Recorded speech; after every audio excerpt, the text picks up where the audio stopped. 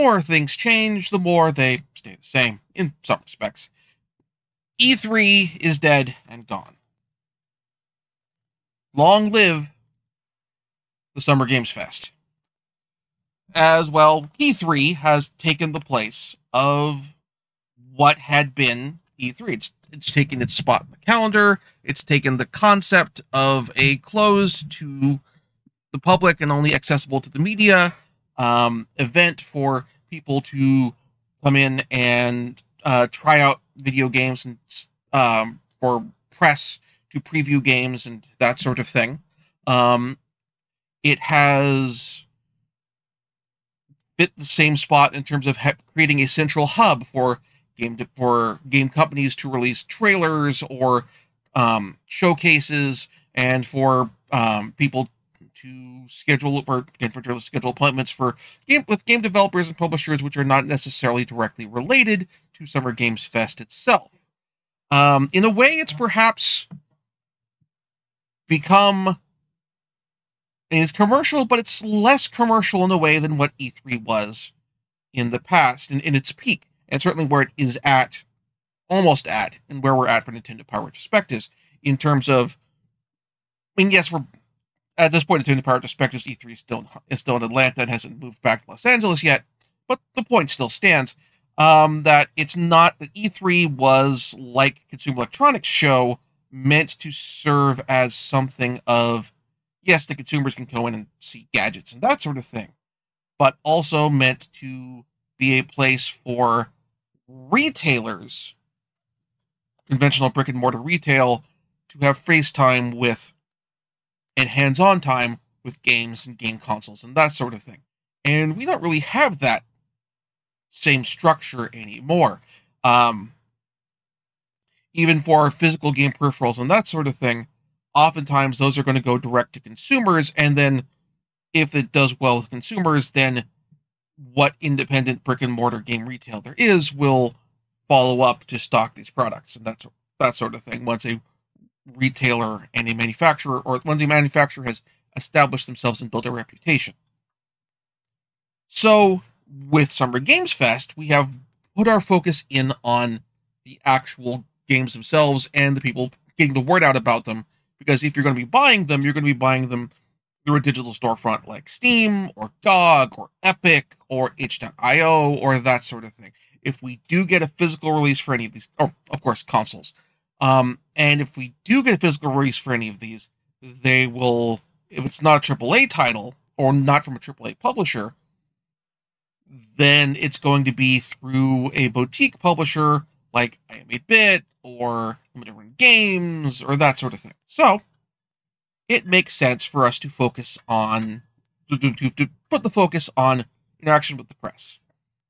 So with Summer Games Fest, because of this, I am actually going to be focusing a bit more this time on independent titles. Not because there weren't any AAA titles that grabbed my interest, or there were, but a lot of them were ones that I'd heard of before, and the independent ones were the ones that were relatively new to me. So I'm not going to be focusing mainly on games that I have not seen previous to this Summer Games, or as I say, that weren't covered from the previous Summer Games Fest. Some of them may have, but I might have missed them. They're on a showcase I didn't watch, or that sort of thing. And I'm going to limit myself to about 5, with the honorable mention of Citizen Sleeper 2. As of this recording, I have finished playing through Citizen Sleeper 1 and enjoyed it, and I'm going to pick up Citizen Sleeper 2. So I'm already looking out for that, so that's a moot point. First off is Squeekross, which is meant to be, which is a little bit of Animal Crossing and a little bit of Picross, where you are doing nonogram puzzles to create furniture for your rodent friend's home. I like Picross. I've enjoyed seeing other takes on this concept, like with Murder by Numbers. So I'm itched to see how this works in a Animal Crossing concept. It's a pretty self-explanatory idea, and I think it works out fairly well. Next up is, on my list, we have Alzara. This is one of a couple of turn-based RPGs that we've had inspired by Japanese role-playing games, like Dragon Quest and Chrono Trigger. Alzara Radiant Echoes has several as a composer from with experience in music from Japanese RPGs involved. I'm kind of pulling stuff back up here. Motoi Sakuraba, who worked on Golden Sun, which I enjoyed, and also Yoshiro Ambe, working on character design, but with the environments being much more Mediterranean focused, and with the studio in question, Studio Camellia, being from France. In fact, this is kind of one of the things that came out of this, aside from the return of or resurgence of the possession-based game, is I guess we'd call the Francophone RPG. I almost call it the Generation Albator RPG, in the sense of there is a generation of bande dessinée creators and other similar artists who were influenced by Japanese animation that made it to French television, or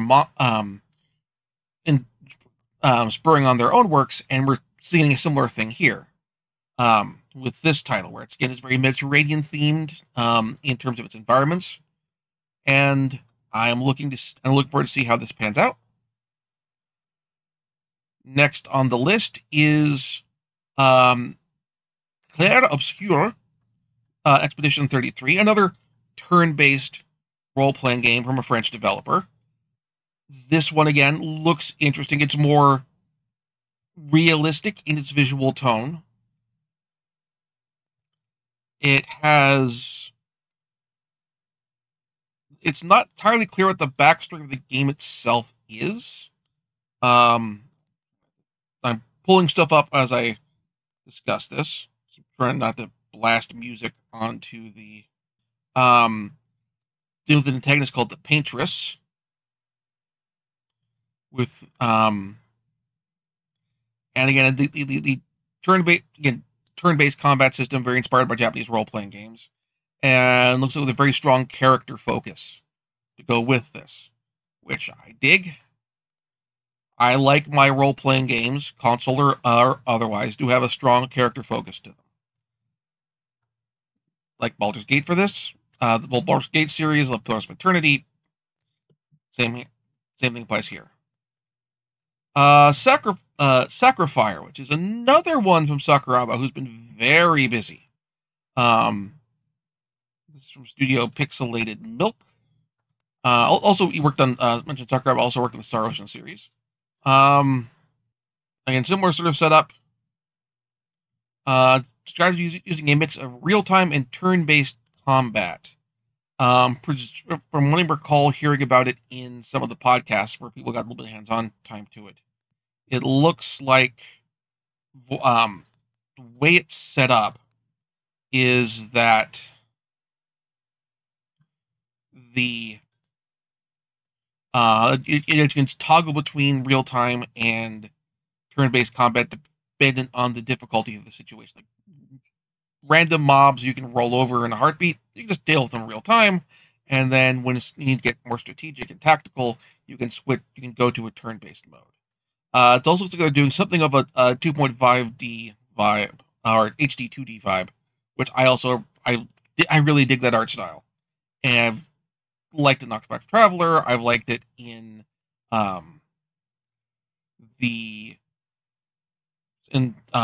what I saw of the Dragon Quest 3 remake, so that looks great. I'm digging that there. And finally, on my list of my top 5 is UFO 50.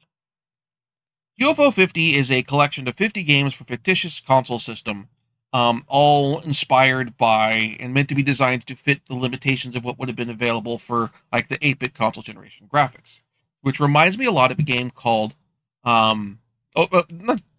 reminds me of the Game Center CX Retro Game Challenge game on the Nintendo DS.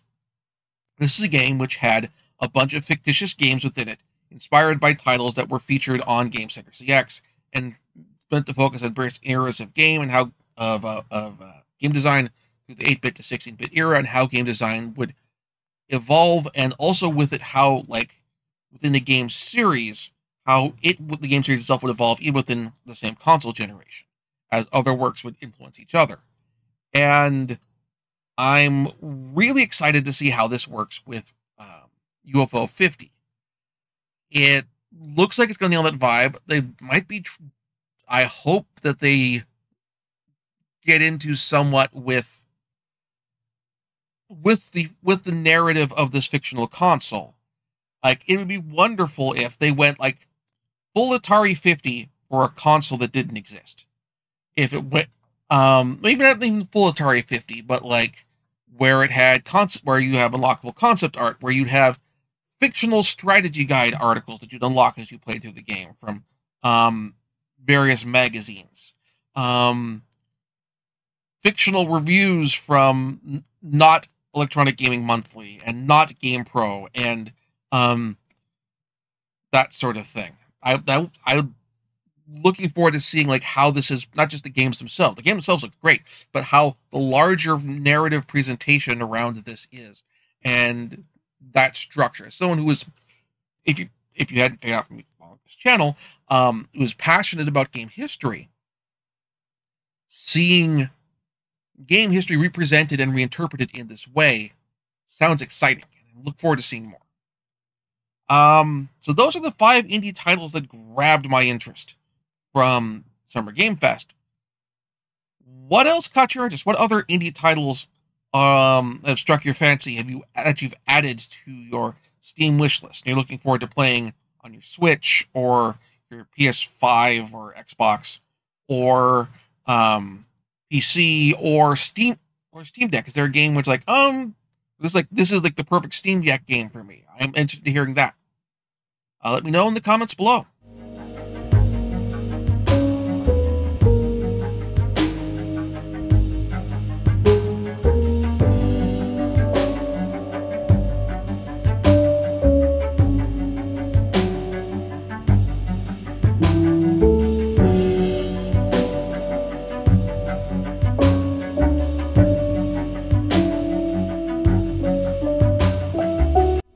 Thank you very much for watching. If you enjoyed the show, please like and subscribe. And also consider backing my Patreon. Patreon backers get episodes up to 1 week early of this show and any future Let's Plays. Also, please consider backing my Ko-fi. Toss me a few bucks also helps support the show, and it's not a monthly obligation or anything like that.